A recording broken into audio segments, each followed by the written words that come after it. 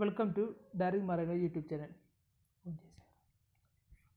Today we will be discussing about why is it necessary that incoming generator frequency will be more than busbar frequency. This is mainly during the paralleling operation of generator, because we know that we should keep the incoming generator frequency, it should be slightly greater than the busbar frequency, because as soon as we connect the incoming alternator on load, its RPM will fall because of the sudden demand of load. When this happens, then the frequency will be reducing results.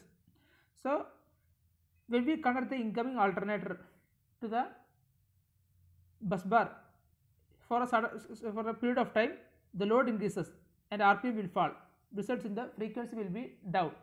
So in order to make it clear, to reduce this effect, we will be normally keeping the incoming generator frequency slightly more than the bus bar frequency. Otherwise, in this case, during this case, the generator will behave like a motor.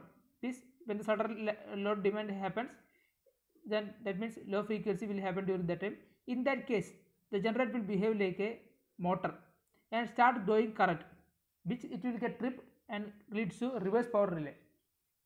This is the reason for keeping the incoming generator frequency slightly more than the bus bar frequency. Thank you.